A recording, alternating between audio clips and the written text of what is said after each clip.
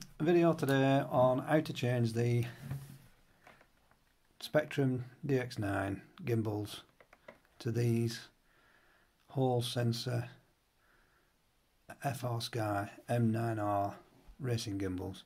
And the reason I wanted to change these is because the Spektrums were letting me down on the pots.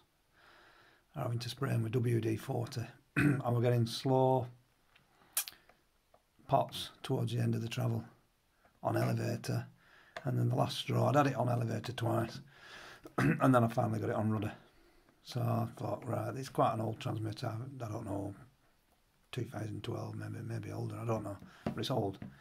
And it was second hand when I bought it, so it's really old, one of the early ones.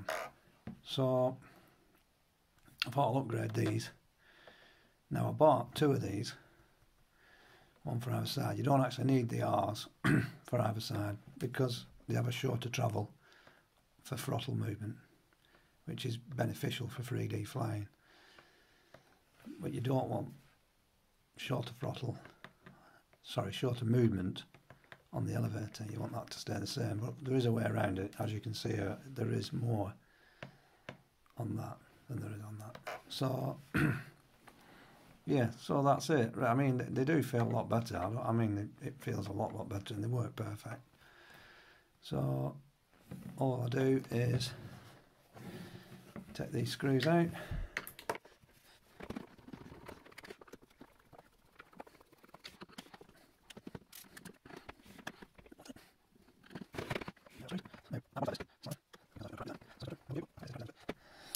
Now, normally this doesn't have a screw on the front, like here. Now I put this in. Don't look as nice, but I'm not bothered. I put it in because you're relying on just them two screws at the back. Sorry, it's a little bit of a tiny screw. Right, so that's it. So yeah, you were relying on those two screws when you pick the transmitter up. Thought they were light, but they're not. Right. Now then, because this has been done, this has been modded. And let's just get the video picture a bit more in line. Now, your main two plugs here, they're off the original Spektrum gimbals, and I cut these off and soldered them onto the wires from the FRSKYs on both sides. They're here, they're tucked in there. Look, you can see the heat shrink over the solder joints. Now, it's self-explanatory. You cut the plugs off. If you watch the rest of the video, it shows you how to cut. Well, not cut, actually cut, but I actually unplugged the connectors from the FRSKY original plugs, and then just made them as long as I could, these FRSKYs, and then just soldered them to the relevant two plugs. One, that's throttle, that'll be rudder, and then you got your aileron and elevator on that side. Now, the important bit with this is the only one where you don't reverse the red and the black. This one and these two, you reverse the red and the black. You actually take them out of the plugs. So you take those plugs out, obviously, which you have to do, and then just unpin the little plastics connectors, pull the plug out, and then swap the red and the black over here, there, red and black at the bottom and in the middle, and the red and the black at the top and in the middle again. That's the old Spektrum, which is worn on the pots. You can see where I've cut the wires for the new ones, and I'll show you how to do it, well, in a fashion. This is the next one. This is going to go in the rudder and the elevator.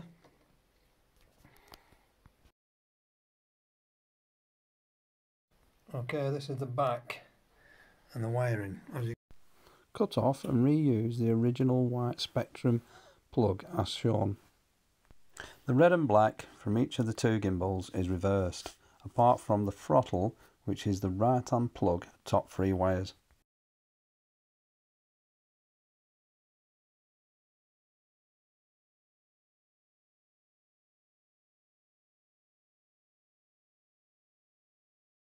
These are the original FRSKY wires, all the different colours, and you have to put these gimbals on the throttle 180 degrees, in other words upside down. So I'll just show you in this box. This is the gimbal. Now if you put it in that way, which would be better, this part here catches on the printed circuit board, so you have to, you can just see it there, slightly sticking out compared to that side, which is all flush. So that flush side has to be that way around for it to fit, and it's a tight fit. As you can see, it's a very tight fit against your printed circuit board, but it goes in. I only had to undo the circuit board screws. I didn't have to take the circuit board out, and it will go in. Now the wiring, I've left a link below for a guy who posted on the internet a really good post on how to do it, but a video is slightly better, I think, because there's a couple of things you've got to point out which took a bit of sussing from his web page, but it works. This is an old DX9, probably about 2013, I think, so it's quite an old one. So whether it would work on a new DX9, I don't know, but that's your own risk. But the main thing is all the wires, they come with a bunch of wires, and you think, oh, all them wires, but there isn't. All that gets chopped off, and you only actually need 6 wires. Those 3 and those 3 there. All that comes off, and it ends up looking like that. All that lot comes off. That's scrap. Now, the other thing is, when you swap this over, your alarm for your throttle is going to be wrong. It's going to be on high throttle, so he recommends turning your magnet on these. They don't have pots, they have magnets, so they don't wear. That's one of the reasons why I put them in. Now, all you do is turn it 180 degrees, and I'll try and show you that. I'm showing you how to take the magnet out. Now, these 2 screws here, undo those. Now, this little board slides out. It just slides from in that holder. So you just slide this out. Then you take off this next piece. That's your magnet in there. That's what you need to turn. So you need to take these 2 screws off. Right. Now I've took that off, you can see the magnet there. There's a little screw in the end. So we're going to take that. This is your cover over the top of the magnet, which I've just taken off. So now I'll undo that screw and take that magnet off. Right, this is your magnet, which was on the end of there. And I don't know whether you can see it, but in the end of there,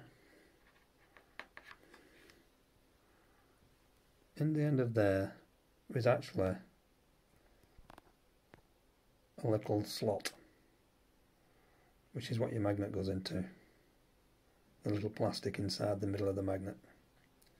Now if you look at the magnet, it's interesting this, because if you look at the magnet, with one side of it's actually black, one half of it's black, and that goes to the top. So all we do, very strong magnets, I think they're the medium, I can't pronounce it, but they're very strong magnets. Yeah, there's your slot inside there. So all you do is, try and focus on it, you just turn that 180 degrees. So let me take that off. So you just put that then, so the silver bit is at the top. So, right, we've turned the magnet round. So that's that, and I've also need to put this back because obviously there's no spring on it. So what you do with this is, because I'm going to use it on rudder, I need to take that screw out there. Right, took the screw out, now it centres both directions, as you can see, so that's handy for elevator and rudder. Now, because this is a M9R and was less throw than normal, instead of 60 degrees, I don't really want 45 degrees on my throttle. Now, I found on another post online, which makes a lot of sense, that you can take this off with these 4 screws and put 1.5 millimeters of washer underneath, and that will allow you for the 60 degrees of throw. It'll just, what it does, if you watch, those little 2 stops at the ends catch on that front plate. So what he's saying is, if you put a bigger gap, you're going to get more throw. The only downside is you'll have a little bit of a gap through here, but I'm not bothered about that. So that's a good idea. It saves me putting a different gimbal in, an M9. Right, so that's that done. That can now be inserted into there. So I'll have to take that out. Right, just a quick. Now that's nearly out, but it's not. So you've got to undo all the screws, all of them, so that this circuit board, all this green circuit board, can lift up slightly, and this also has to come out of your way. So you get that out of your way. Now I might just be able to get that out. Let's have a look. There you go, it's come out. Okay, the gimbal for the aileron and elevator is now in. I did have to take a little bit of plastic off down here on the transmitter, and the gimbal went in, but I couldn't get the screws in on the front. So just to move it over ever so slightly, I just had to remove a little bit of plastic on these gussets, and that was that. That was fine then. Yeah, I think that's the end of the video really. I did have a broken aerial, so I've replaced that, even though I was getting a good signal, a reasonably good signal, very few fades on the log. But I've replaced that. I will do a range check. I don't think there's anything else. Just make sure you put all your screws back, all your little, these, every one with loads. You might even be able to get these gimbals in without actually undoing that circuit board, but I think for what it is, just undo them, and then it leaves a little bit of wriggle room. I think that's it. I think that's the end of the video. I can't think of anything else. They do work really well. I did find when I took the circuit board out over the top of the magnet, and I put it back in, I must have got some muck on it, because when I come to calibrate, it wasn't right. I couldn't get it to calibrate right, and when I took it out, there was muck on the circuit board. So be careful when you take this circuit board out to swap the magnets over. And by the way, I do swap magnets on both sides. I did turn the magnets around. Otherwise, you're gonna have to use your trim on the elevator on your in the program. So you're better off changing both magnets on both sides and keep the circuit boards clean. I think obviously where the magnet has to be detected on the circuit board, keep it clean on both sides, and you'll be fine. And then just check the. And what I did find is I actually dropped the magnet, and the little plastic came out to the centre of the magnet, which caused me a bit of hassle really, because once you've done that, if you take that centrepiece out of the middle of that magnet, you then have to recalibrate it yourself manually by turning it to get the 0 on the subtrims. So be very careful. Just better to take it out carefully and put it back in. I did the throttle side fine. It was the aileron and elevator, sorry, which is this side. That's the one I dropped, and it came out the centre, the black plastic. So just be careful. You don't, you know, to save yourself a lot of hassle. I mean, it took me about 5 attempts taking it out, turning it a little bit before I got it calibrated on the monitor screen to 0.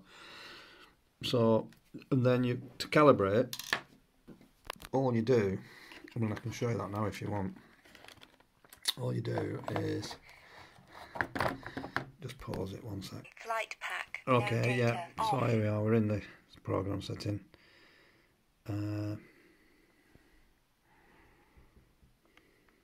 Scroll down. System setup. Yes. Scroll down. System settings. Scroll down. Next. Scroll down. Next. Scroll down. Next. Volume 100. And then all you do is, I'm not going to do it because I've already done it. You just cycle all your sticks into all the corners, all your switches, your sliders at the back, move them from centre either side. The slider on the top, move it all the way around.